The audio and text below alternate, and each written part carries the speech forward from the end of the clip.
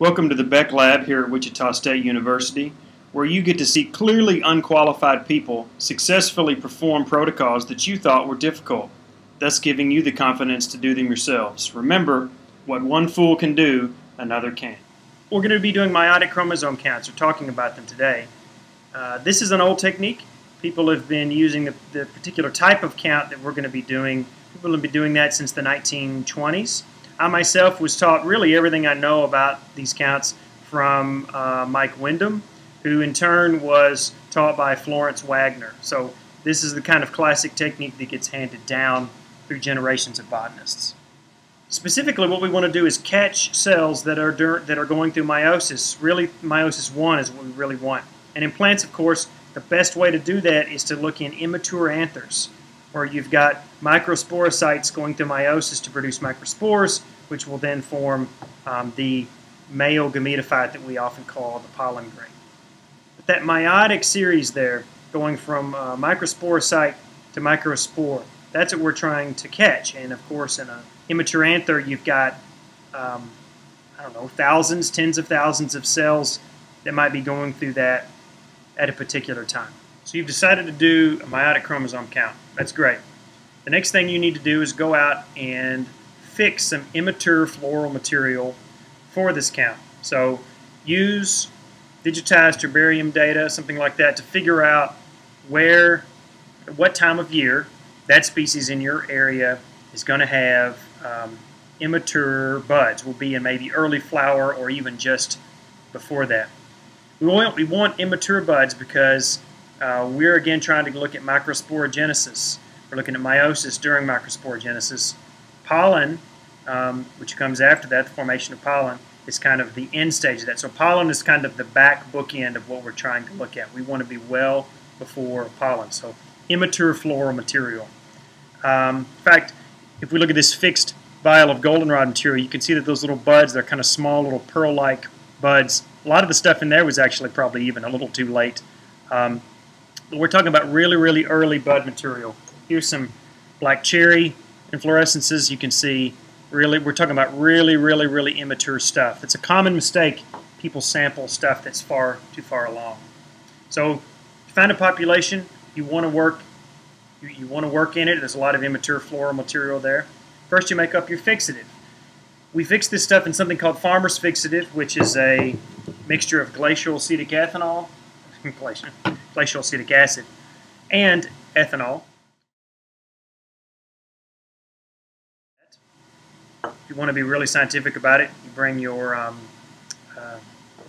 cylinder out in the field and make it up in exactly the right ratio, even though it's not that critical.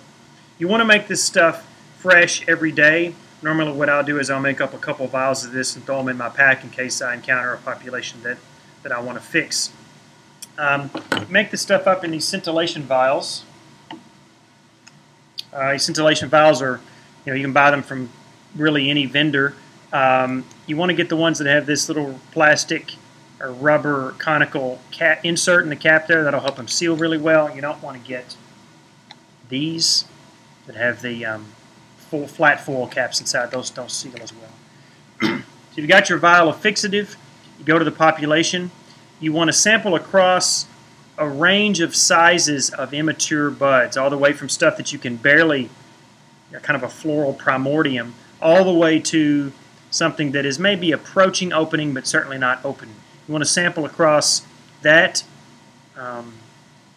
spectrum a lot, particularly early when you're trying to identify exactly what size of buds and size of immature flowers in them is going to give you the right stage of meiosis.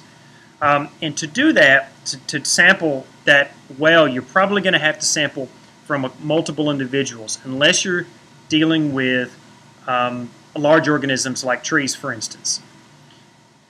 What you want to do then, because you're kind of forced to sample from multiple individuals, you want to sample from individuals that are really, really, really close to one another, that are perhaps clones of one another or are likely to be extremely closely related.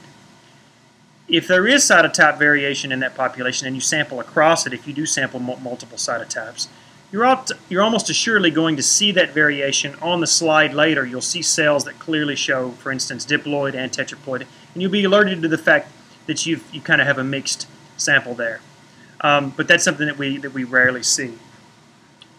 From one of those individuals that you sampled from, ideally the individual you sampled mainly from, you want to take a voucher specimen, a standard voucher specimen like we always do as good plant systematists. The cool thing about that specimen is then that scintillation vial with your material in it that carries your collection number, which by the way should also be written on a piece of paper in pencil and slipped in there in case the top becomes disassociated from the vial. That vial of fixed material, that voucher specimen, and your data, and silica dried leaf tissue that you've taken from it, of course, is all connected. DNA, cytotype, morphology, space, time, ecology, all that stuff, which is one of the, it's what makes contemporary molecular systematics so powerful, the linkage between all of those things. So you fixed that plant, taken all the data you need from it. Now you're back in the lab. Well, not exactly. Let's say you fix this in the morning or whatever, in this farmer's fixative that we showed you the recipe for. It needs to sit in that fixative for about 24 hours. It's not, it's not the biggest deal in the world if you're slightly more or less than 24 hours, but more or less a day later, you want to dump that out and replace it with 70% ethanol. And then once it's 70% ethanol, those cells, whatever stage they were fixed at when you dumped them in that fixative, will sit there for perpetuity. They'll certainly be fine at room temperature until you get back from your field trip. Once you're back, you throw those babies in the -20, they'll be fine, certainly longer than you or I are alive, and you can count them later at your leisure. So 24 hours in farmer's fixative, and then switch the fixative out with 70% ethanol, then you're good to go. Once you're back in the lab and you're thinking about gathering up all the materials to do the count, of course you need a standard traditional dissecting scope. This one goes up to 30x. That's certainly sufficient. Having a nice one with a boom type that you often see in a herbarium is really convenient. You're going to need, little ethanol and chem wipes just to kind of clean things up from time to time. You're going to need a little glass petri dish to work in. You're going to need some sharp, you need a sharp pair of forceps. You might need to buy a new pair of forceps if yours have been dropped by you or a student a number of times and they kind of bent. And definitely need some sharp probes. You can just take regular probes from wherever you can find them and sharpen them up. Get a Dremel tool, get a whetstone, sharpen them up as sharp as you can possibly get them. I personally like to go out and just sharpen them on the sidewalk. You can just drag them all across the sidewalk and kind of rotate them, sharpen them up really well. This is a lot of fun to do when classes are changing because then you can glare at your students as they come in and out of the building as you sharpen these probes on the sidewalk. You of course need a microscope slide. These preps are done on slides. These are just regular old slides. There's probably thousands of them hanging around your department. And finally, you're going to need some cover slips. We use cover slips that are slightly larger than ones that are most commonly used in teaching labs anyway. These are 22 by 30 millimeters. It's kind of hard to see there. It's a contrast. Yeah, so they're a little bit longer than tall. I guess they're rectangles instead of squares. 22 by 30 millimeters. Those are the ones that you want. And as far as the prep, those materials and a stain and another solution that we're going to talk about here in a second are really all you need. So as you can see, that's not expensive to gather that stuff if you don't already have it in your lab or department. Okay, there's two solutions that you'll need to do these preps. The first is the stain. Acetocarmine is this red dye, carmine, which we actually get, I think, from scale insects, which is pretty cool. So it's a natural dye. It's some of this, it's a solution of this in kind of dilute acetic acid. I think it's. So that's the actual stain. So you have a concentrated version of that stain that you'll work with. I also make, as another portion of the prep where you want a dilute solution of that stain. So usually what I do is I'll cut the concentrated stain like 50-50 with glacial acetic acid, and so make a dilute version of stain. The second component you need is called Hoyer's solution. And Hoyer's is a little trickier. We'll post the recipe for Hoyer's. The problem is Hoyer's contains a compound called chloral hydrate, which, interestingly, if you read up on chloral hydrate, is the component that people used to use to, quote, slip someone a Mickey, or to make a Mickey fin, as it was often called in old movies. In other words, if you wanted to knock somebody out, you would put a drop of chloral hydrate in their drink.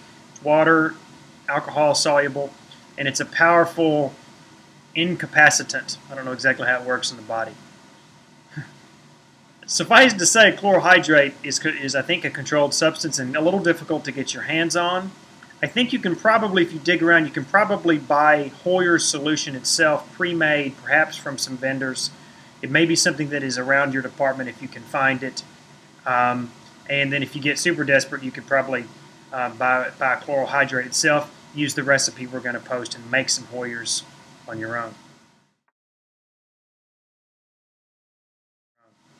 Once you've either made or gotten your hands on some Hoyer's, you've made your concentrated and dilute acetocarmine stain, and you've assembled all the other things that we talked about, you are ready to do a meiotic chromosome squash, which you can then put under a microscope and look for cells that you can count. So in the next part of this video, in part 2, we are going to go onto the dissecting scope and do the squash itself. And I hope you'll join me for that.